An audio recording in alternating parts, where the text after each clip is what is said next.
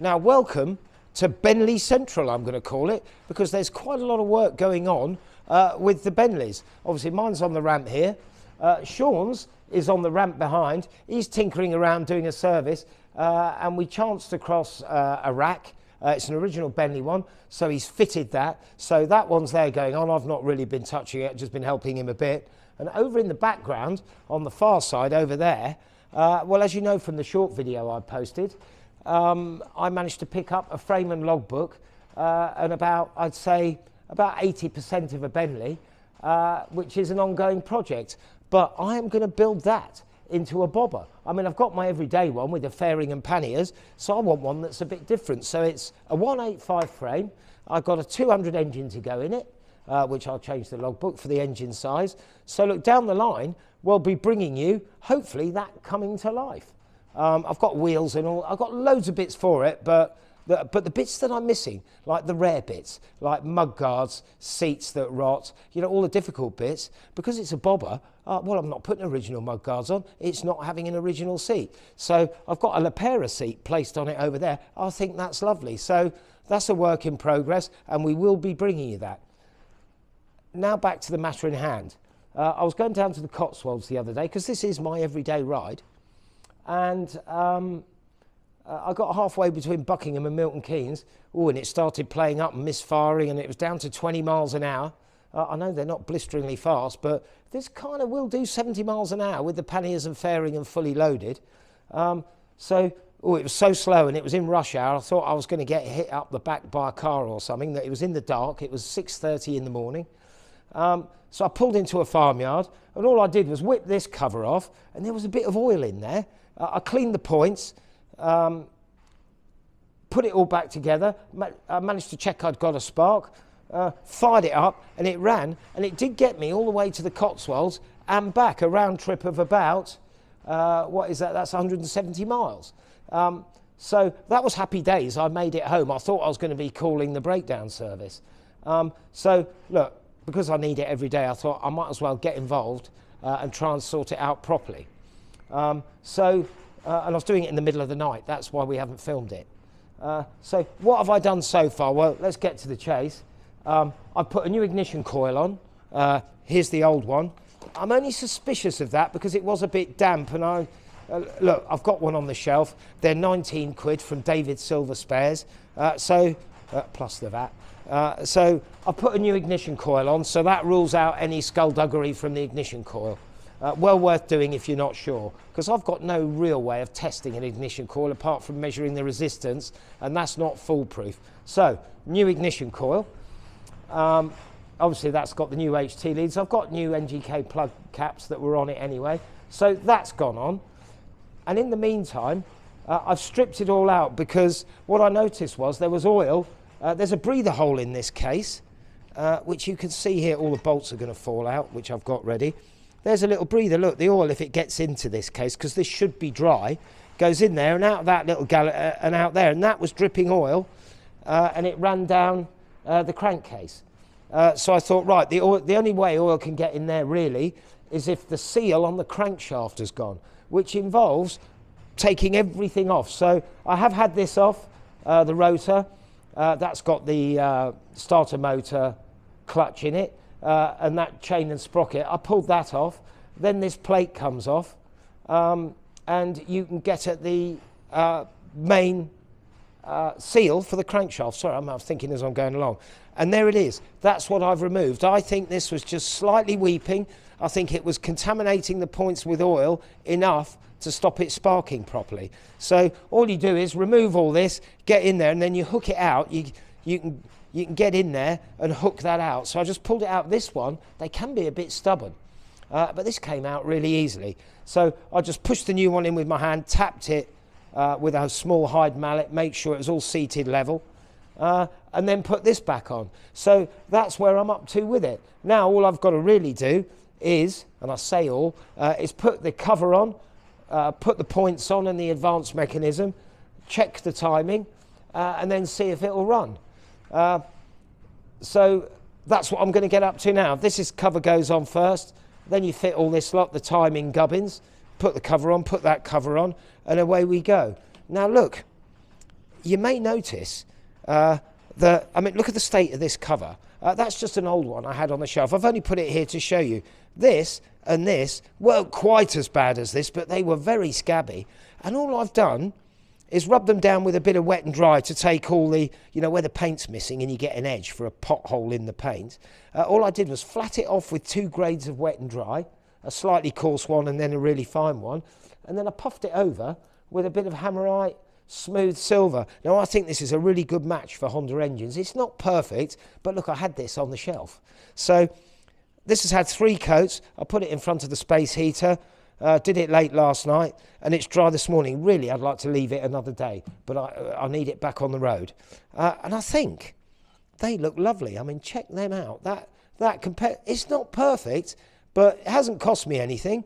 And there we go. So I'm very, very happy with that. And the other thing you may notice, this had crosshead screws. For some reason, the clutch cover, which I've also got to do, we'll talk about that in a minute, have the crossheads. The other side has got Allen bolts. And I thought, you know what, I'll upgrade it. So I've just been down the fastening place in Bedford, and I've bought some stainless Allen bolts to fix them on with, just because it'll all be matching on both sides then. So, right. I think it's time to get stuck in. The first thing when you're going to put this cover back on, as I said, I've got new fixings, nice stainless Allen bolts. Now, because these are stainless and they're going in mostly into aluminium, you must copper slip these bolts or they will seize. And in years to come, when you go to get it out, it'll be a nightmare. So just get a dab on your fingers, spin it, get it on the threads and on the shaft as well, because they can seize in the actual casing, because this goes all furry. So there we go. So copper slip all the bolts before you put the cover on. Right, I'm about to put the cover on. One word of caution, there are 2 dowels which locate in this outer case that hold it on. They're guides in effect that hold it on in exactly the right place. There's one at the back here and one down here. Make sure that those are in the crankcase or they're in this cover. It doesn't matter which one they're in.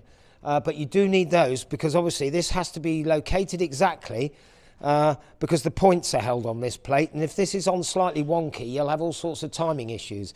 So make sure you haven't lost the dowels when you've taken the case off. I've already put a new gasket on. I had to do that before I put this on. So the first thing to do is just make sure it locates nicely on the dowels. The magnet pulls it out your hand. You just jiggle it, and there you go. That's gone on beautifully. Sorry about the phone.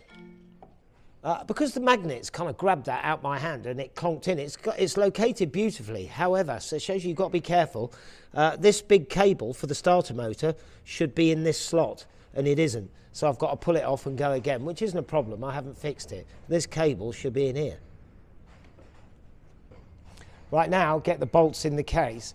And if you push them all in and don't do them up, or at least only half a turn, you should have roughly the same amount of bolts sticking out on each hole, so you know you've got the right length bolt. And this one also has a wire clip, so there's the clip that's part of the casting, and there's this little one here, and that one goes in this hole. So I'll put that in first, hook the cable into it, and just seat that a tiny bit.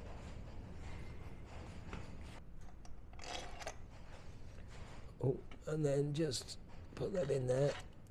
And just turn them literally a turn or so they don't fall out, just to locate them. Check they're locating nicely. There's no gasket in the way. That one goes in there.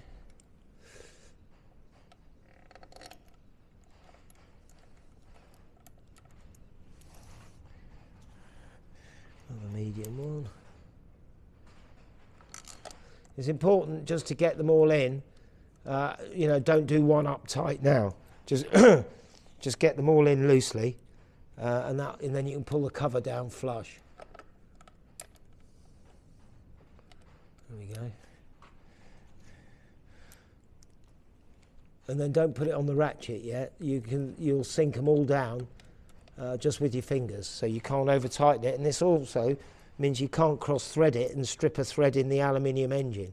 If you've cross-threaded this, it won't turn if you're doing it this way. If you've got it on a ratchet and wind it in, you can get it wrong. That one's a little bit tighter, but it's quite corroded, the actual nut, the captive nut. Start in the middle and work your way out as well, generally, as a rule of thumb.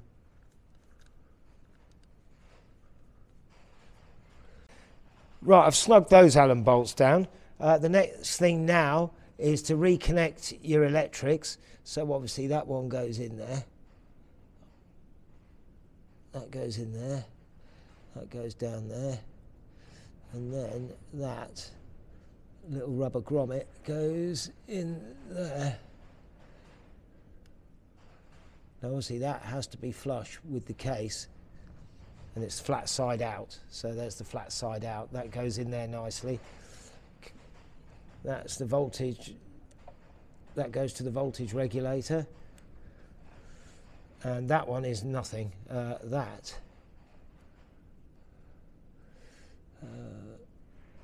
think that should be up in there actually. Hang on. Let's put that up in there. I think it was up in there before. Yeah. Snug that in.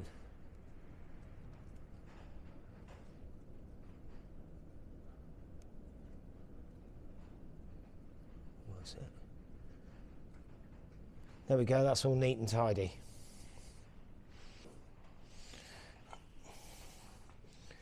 Right, you've got to get the gear change in on this one.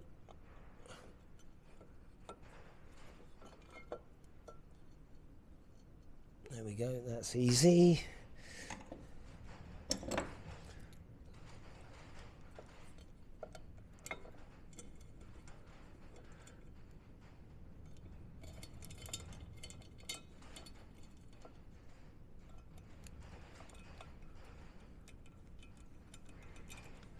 Just do them with your fingers, snug them down.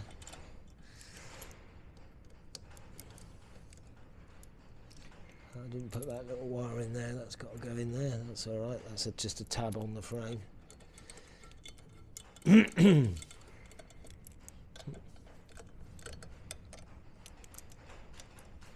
I'm very happy with the finish on these covers. This looked really scabby, this cover. And I'm just going to use my little ratchet on this. These don't need to be particularly tight. Let's do the middle one first. I'll do that.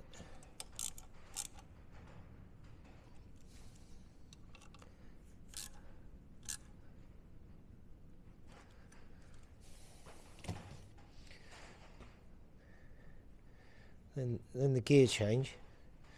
Now normally you should mark this where the split in it is on there.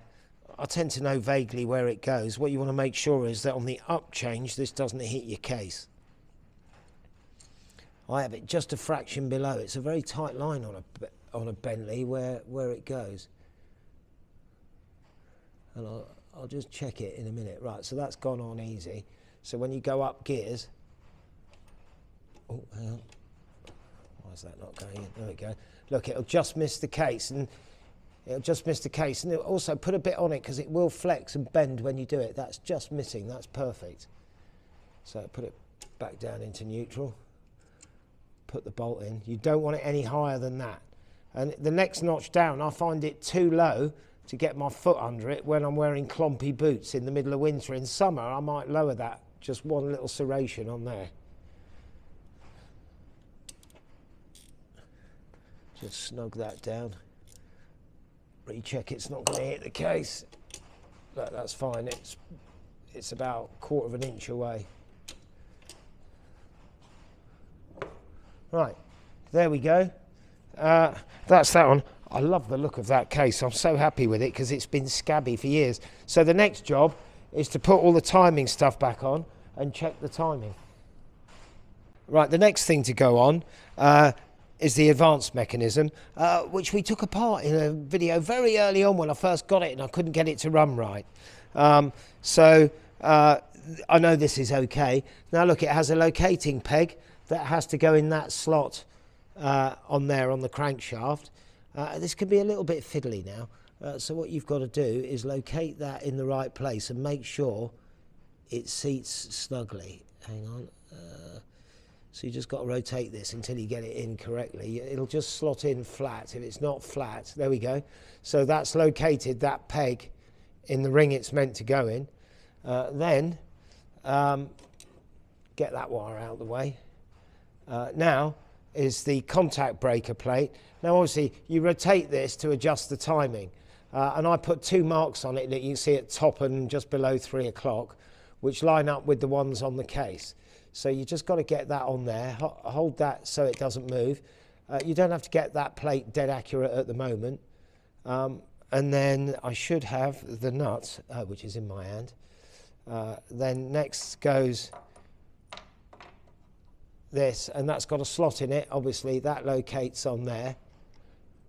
And that, oh, I think that's come out. Oh no, there we go. That's how you turn the crankshaft over on this model. You shouldn't turn it over with this little bolt. It's not man enough for the job. Now hopefully this will slot in. Hang on.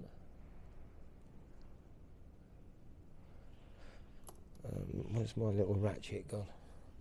Here. And just snug that down lightly to begin with. Ooh.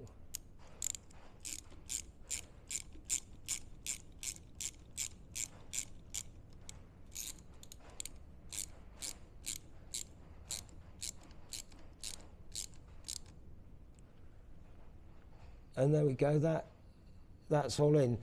Next, just put the contact breaker connector on.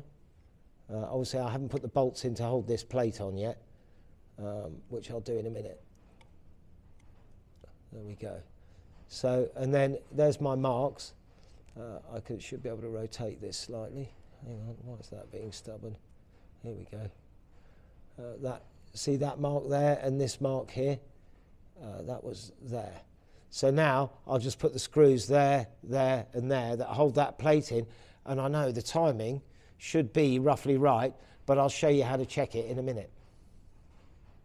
And I'll put the screws in, and now finally tighten this one, and you hold the big nut still with a spanner and just snug that down.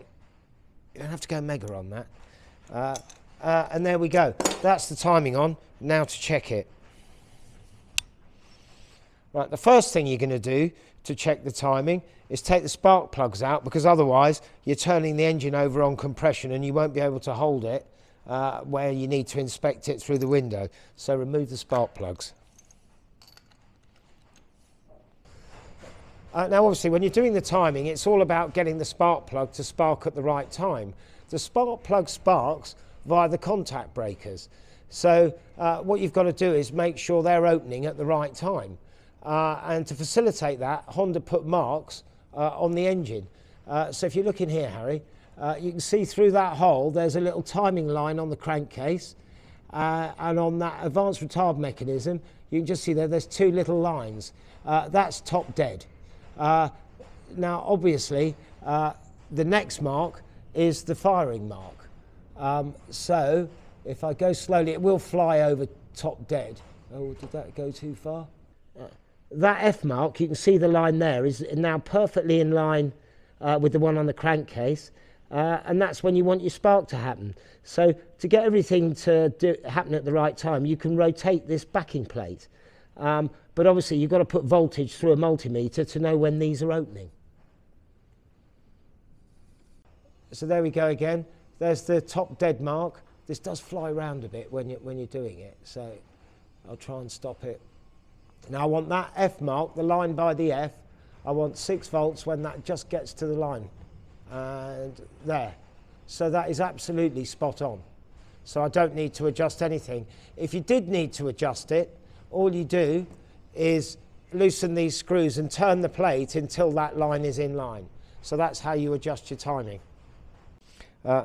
The final thing to do is put the points cover back on. Look, I gave this a quick lick over on the mop so it's nice and shiny because I've painted the cases. And then put the spark plugs back in and fire it up and see if it'll run.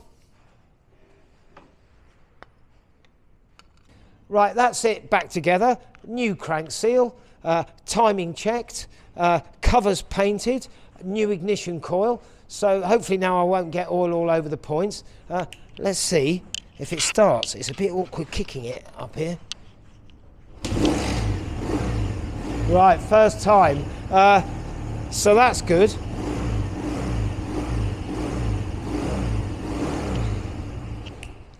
Now look, I won't know if I've actually cured that oil leak till I actually ride it, but that's this stage done. So I'm very happy with that, and fingers crossed we won't have an oil leak and we won't have oil on the points.